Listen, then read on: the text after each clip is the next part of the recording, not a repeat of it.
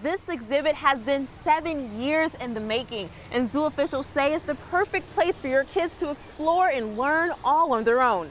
Kids and adults alike are loving the new Adventure Trails exhibit at the Henry Doorly Zoo and Aquarium. I think it's amazing. My kids are having a blast. My first impression when I came here, I was just like mind blown, man.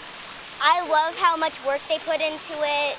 It's awesome. That work involved the zoo consulting childhood development and play experts while designing the exhibit. We're focusing more on the children.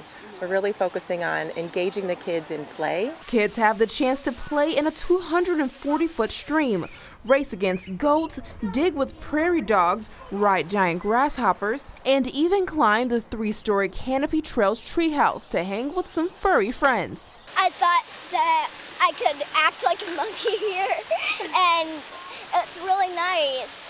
And zoo officials say through every activity, children have the opportunity to learn. By playing in the stream, learning about water ecology. By climbing up on the tree and learning about the canopy habitats. By feeding the budgies and learning about animal care. And for some, the fun was just too much for words. So now that it's finally here, what do you think? This new exhibit also comes with a brand new educational building that will be open to classes all year long. We're now reporting at Henry Doorly Zoo and Aquarium. Lauren Scott, KETV Newswatch 7.